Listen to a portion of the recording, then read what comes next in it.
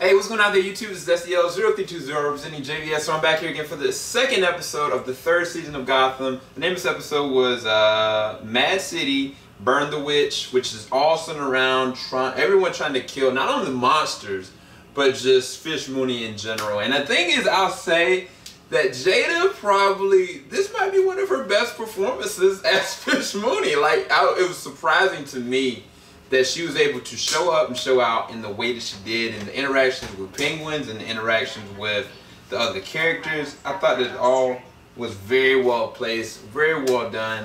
But let's go into the brass tacks as far as the dynamics of the story. It was interesting seeing Mrs. Vale and watching Jim kind of like trying to navigate their terms of their friendship, relationship. I kind of felt like Vale really saw something good in Jim. But it was kind of like she kind of double-crossed and then it kind of went back and forth with it. Then to lead to the conclusion, the thing that I disliked about that was how things ended. And then you just give me with another gut check with somebody just coming back into town. And I was like, that's just dramatic flair for the heck of it. And I didn't need that. You know what I'm saying? Like, the episode in itself was pretty good. And then even with Ivy, you know what I'm saying? And coming off of what happened with her, the interaction with that guy that makes people, you know, age.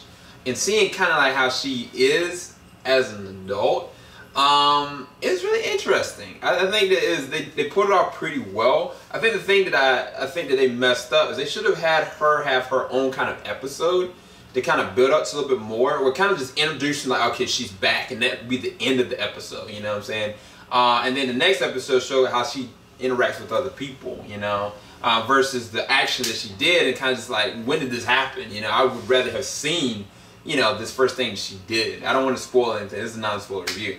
But then when I think about Alfred and when I think about, like I said, Bruce, the whole beginning of that was just crazy. If y'all know the Court of the Owls, you will understand the dynamics of what is happening. And just, like, I don't know, I just love Alfred and Bruce in this episode. It's like their relationships are finally like, okay, now we're getting somewhere. And now they kind of get dropped this whole egg.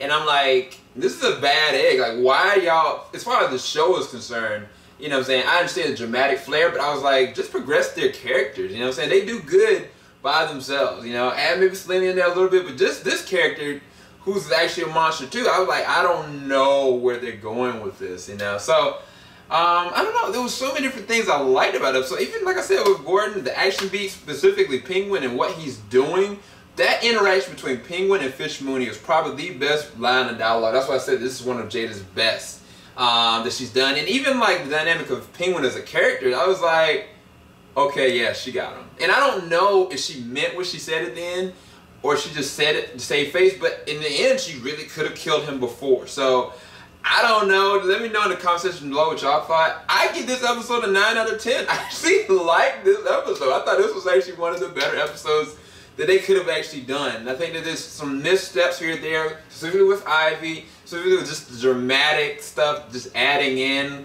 as far as like the romantic element, stuff like that. That could have been cut out, and that could have been actually a better episode. But either way, it was actually very entertaining. That's one of the things with Gotham excels at, as being an entertainment value-based show. So hopefully you enjoy this reaction, not reaction, but review for Gotham, Episode 2, Season 3. Keep it locked. JVS ain't gonna stop. Have a blessed one. Peace.